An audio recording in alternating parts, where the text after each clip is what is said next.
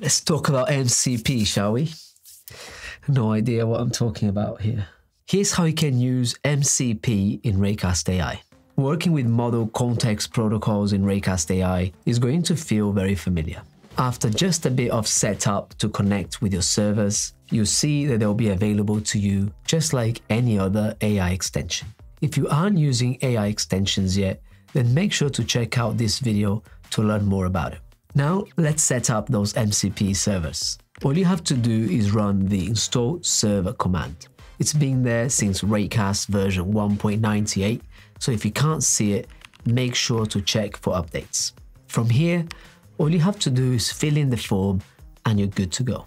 If you want to browse through available servers, we've built an extension that's called MCP Registry. It will give you access to the search servers command that you can use to install any servers directly from the extension. Up top, you see that you can filter by official, community, or Smithery servers in the Command P dropdown. To use your installed MCP server, you just mention it, just like a normal AI extension.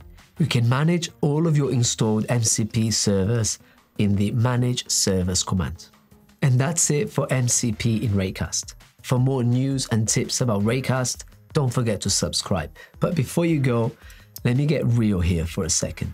So I've not actually had the chance to use MCP in Raycast.